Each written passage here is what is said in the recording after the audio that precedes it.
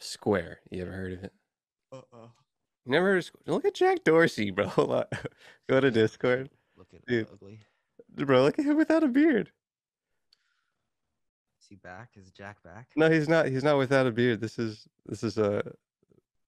November. This might be an old picture, but he looks like a little baby Jack, dude. It's not loading. It's not loading. Um, Square, right? Square CEO is Jack Dorsey, also CEO of Twitter. Square is a payment processor for, I think it's supposed to be small businesses, but uh, I'm not positive exactly. But Jack Dorsey under Square has a new decentralized Bitcoin exchange called TBDEX, which is a protocol that seeks to improve the on ramp rails into Bitcoin. And they released a white paper, I think yesterday, the November 19th, 2021. The statement said, "We believe the economy should be inclusive. We need to build on ramps to this future where everyone can access and participate in the economy." Goes back to what I was saying. The biggest gap right now is onboarding people into blockchain. Make a good product for that, like Square probably definitely will. And you got a nice little business there. Uh, the TBDEX protocol aims to bridge the gap between the fiat and Bitcoin worlds, given that most people still receive their paychecks in fiat currency and pay taxes in fiat currency. The project aims to make it easier for those who want to convert their debasing fiat. Whoa, way to just hit fiat in the freaking gut there, Nasdaq.com. That's your whole shtick. 6.2% What, 6.2%? inflation.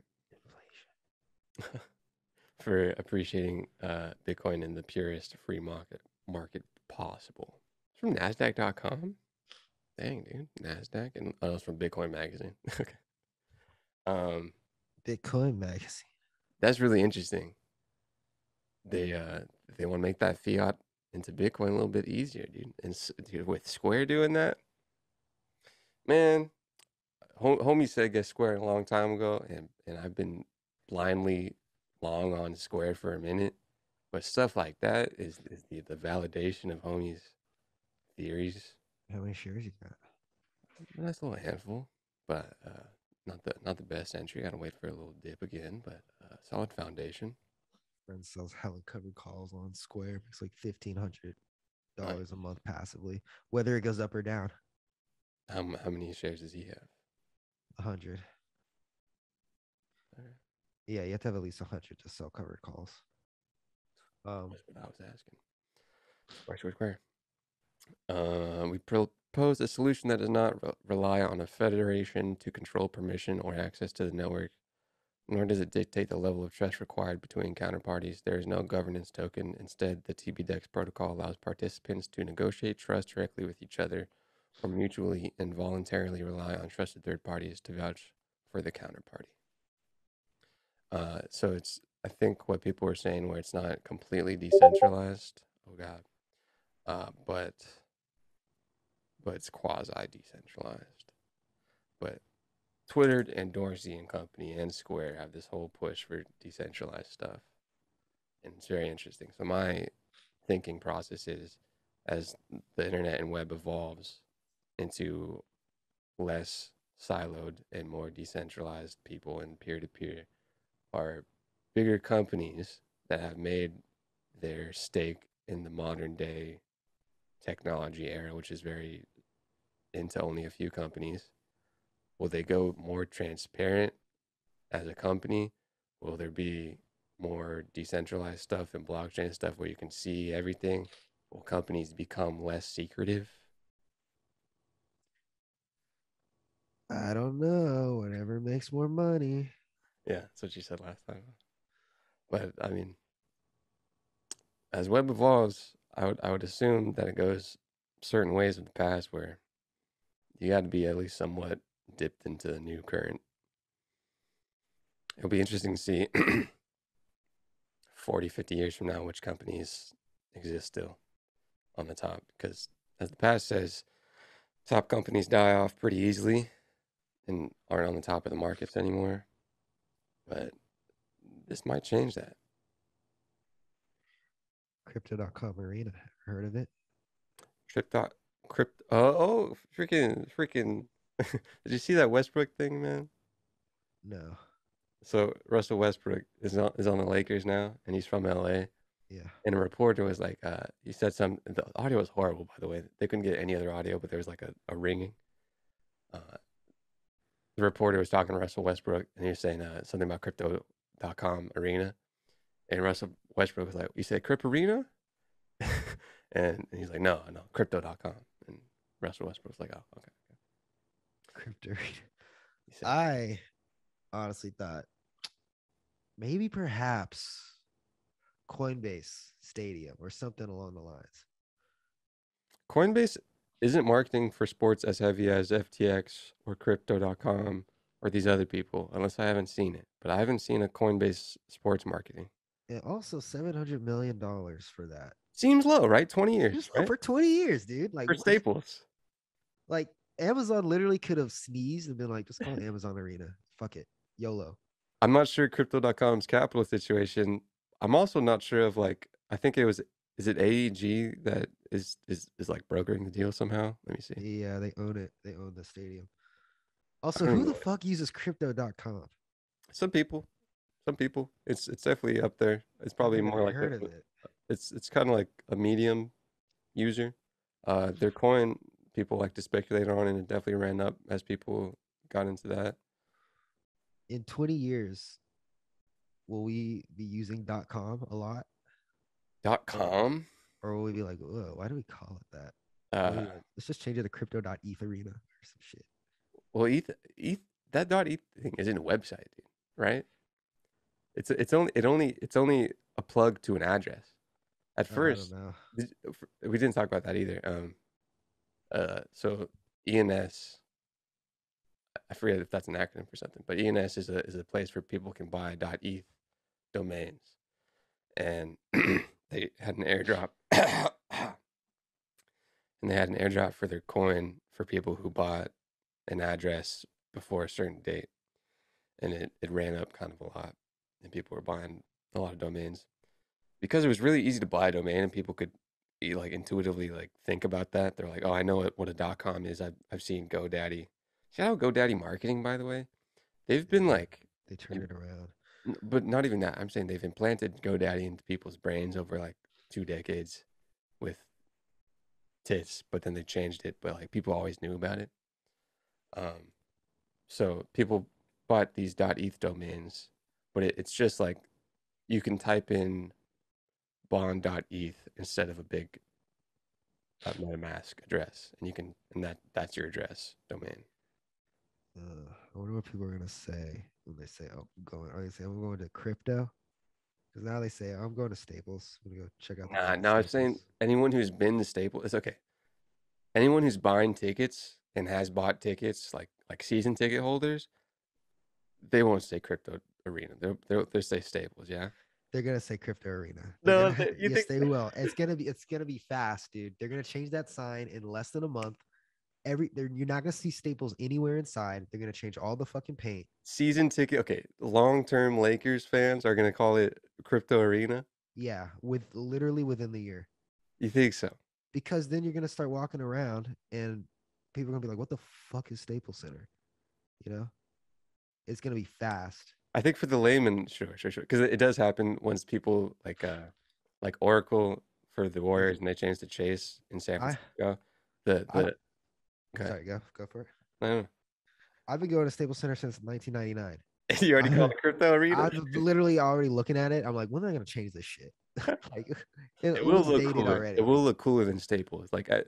For a certain amount of my life, I didn't equate Staples to like the Staples retail brand, Yeah, me and then either. when I did, it was a little less cool.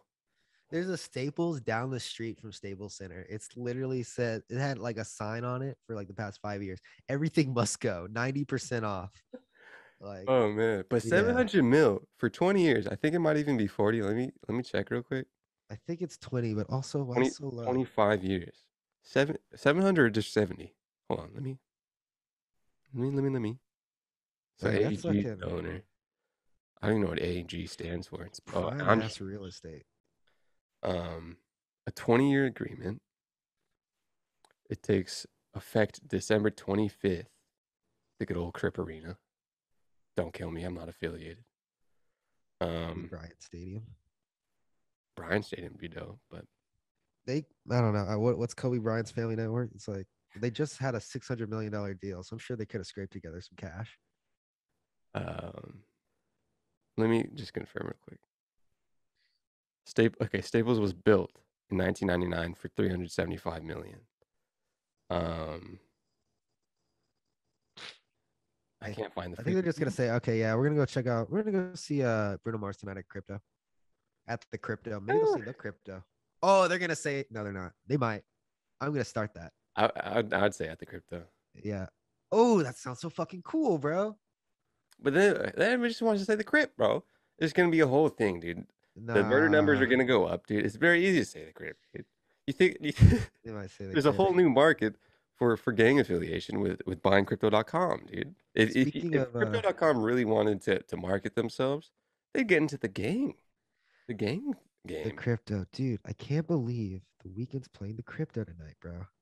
Is he playing the Greek or the crypto? They Oh, give you, the Greek's too small. He's at the give you crypto. points, They dude. moved it from the crypto to the Rose Bowl. The crypto didn't have enough seats. What was I gonna say? Speaking of venues, venue talk. Guess what closed? No, don't tell The me. Ec- the Echo. Oh, really? Yeah, couldn't pay the lease. Rent was too high. Jesus Christ. Yeah, it was in the LA Times. Wow.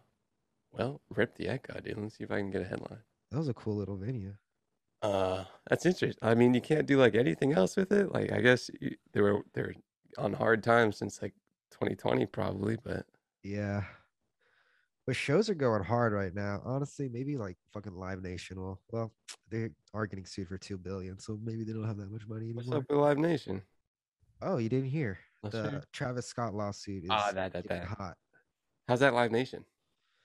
Live Nation organized the event. Okay, so then how's that They Travis Scott? They're they just all in it, organized it for Travis Scott. but And so they're Travis Scott in the lawsuit, Travis Scott, Live Nation, Drake, Apple Music are all being sued. and Drake, because he was on stage, who's the opposite of defendant? I think the like defendant means who's 300, suing. like 300 people Okay, that got hurt. I'd get in there. I'd get in Yeah, there. Like, yeah, my literally elbow, just bro. Let me like get I, I bought a ticket, but I couldn't make it. But I'm gonna still slide in there. let me get like at least give me like 30K. So yeah, Apple Music speaks soon because they were streaming the event. But my I'd thing for is sure. though, If my kid died there, I mean, I'd mourn a little bit, but I'd be like, come on, can I get something? what about all the artists that performed before Travis Scott that were building up the crowd to I that saw point? Drake.